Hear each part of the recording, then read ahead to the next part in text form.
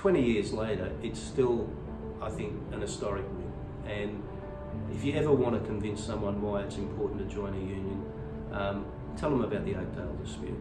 Tell them about a struggle of a small group of people in the Illawarra district that banded together, stuck together, got support of others, and were able to force an anti-union federal government to turn around. Lift doors opened and it was over, the end of more than 40 years of coal mining at the Oakdale colliery. And the end too of these workers' plans for retirement, with no funds left for entitlements. At 56, Tom Geyer has worked at the colliery for 39 years. He says he's missed out on $97,000. The Oakdale story is one of many stories where workers get retrenched without their entitlements, and there was quite a cluster of them around the end of the 90s. The owner of the private owner of the Oakdale mine closed it, went into bankruptcy, and didn't have money to pay the entitlements. It was quite a small mine, 125 workers, and they were owed, though, those 125 workers, $6.3 million, and a fire sale of assets wasn't going to get anywhere near the cost of those entitlements, and there were many other creditors lined up in front of the workers. So the workers set up a picket line to try and stop the equipment going off site so that they got some leverage with the liquidators. We worked with the liquidators, as we often do, to try and get the maximum amount for the workers, but it was clear there was not going to be enough. So we started a campaign to get the entitlements. Anger, though, is on the rise. The nation was moved by these pictures. 125 hard-working men thrown on the scrap heap, facing an uncertain future. But it's a modern-day tale. Companies run down by their owners who move on and start again somewhere else. It's that perceived injustice that sparked anger and sympathy. Every worker in Australia deserves a fair go. That's all we're asking. There was a lot of public sympathy for their plight, a not uncommon plight, and what we wanted was an entitlement scheme for all coal miners. Some of these miners have travelled down from central Queensland 4 days back and forth in a bus for a 2-hour rally, and mostly they're just the union delegates. They say that if the government doesn't get the message this time, they'll be back with the workers next time, and that would mean shutting down Australia's coal industry. There is not a working man or woman in this country who does not sympathise with you and identify with you. The miners are demanding a long-term insurance fund to be set up to pay out the entitlements of any Australian worker who finds himself in a similar situation. A national insurance scheme for every worker in Australia has to happen, and it has to happen now. Look, this was the government that had Peter Reith as the IR Minister, who oversaw the sacking of the nation's waterfront workers and their replacement by mercenaries trained in Dubai. This was the most anti-union government Australia had had in its history. So we ramped up the pressure with delegates meetings, with rallies. We took rallies to Canberra to create some pressure.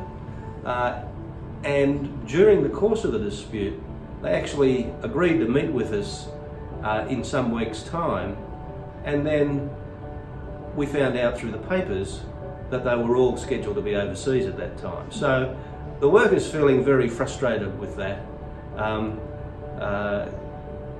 asked the union to push on more decisively. And so we did that.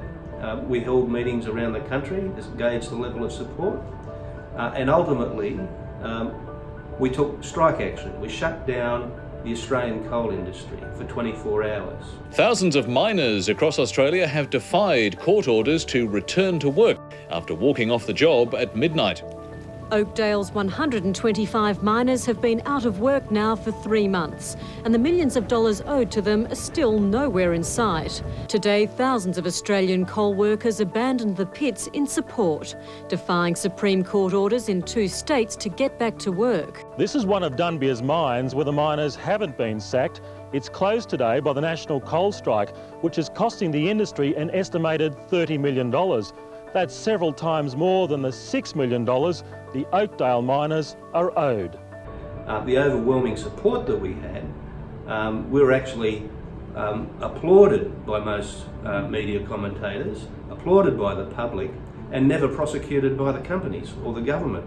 And in fact, the government was forced overnight to ram through legislation to give us our plan B. And our plan B was that they should access the money that's been put aside by employers for an industry-long service leave scheme for coal miners and take $6.3 million out of that. Now they did that. That was our plan B ask, and we forced an anti-union government to deliver that outcome in a short turnaround.